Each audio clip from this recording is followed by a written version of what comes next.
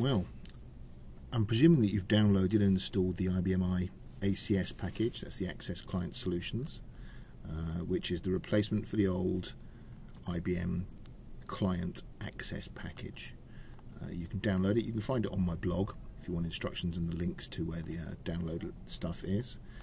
When you download everything, basically you're going to be downloading one big zip file which has all of the installer in there. It's all based around Java, so obviously you need to make sure that you've got Java installed on your machine.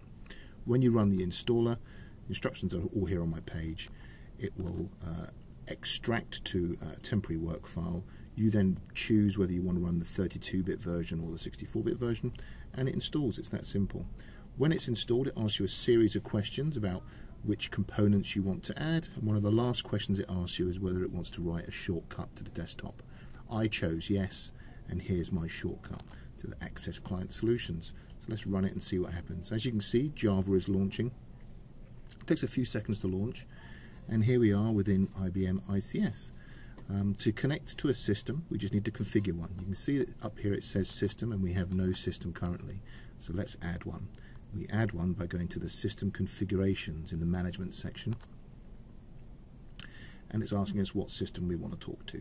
I'm at a client site here called AHP, so let's connect to their development and test system.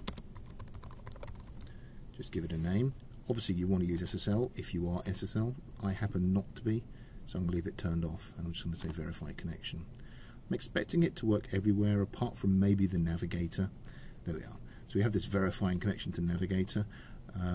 It can't run on our machine because I know that the navigator service isn't running on the actual IBM-i system itself. So I know that, so you may see the same error, but don't worry about it. It's just telling you something isn't running. So let's just save that. There we have our system saved. Click close, and now in our tab, our pull down, it tells us AHP test is available. So I'm going to connect to it and just do a 5250 emulator. This is the new version of the old Client Access green screen emulator. So it comes up asking me my username and my password.